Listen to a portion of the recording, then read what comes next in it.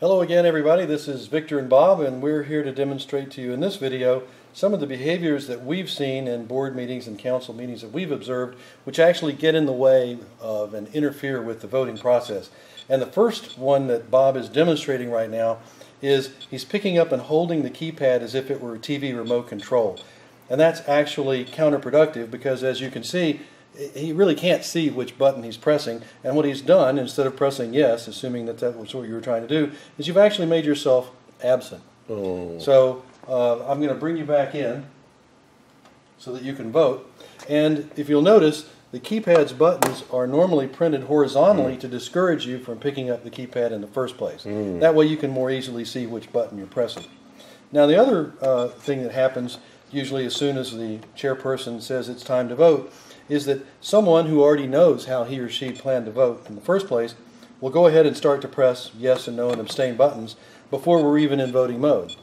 And the other thing that they'll do is they'll say, hey, I'm done. They'll go ahead and hit confirm after they've pressed a yes or a no button, and they'll think they're done.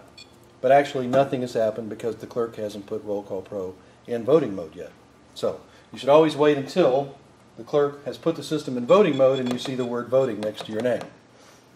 Another thing that members should be discouraged from doing is repeatedly pressing the yes, no, and abstain buttons.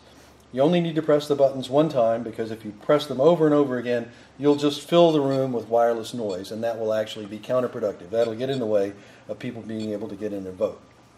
And you'll probably see this a few times, at least early on in your use of this system, is that everybody will be in except for one person.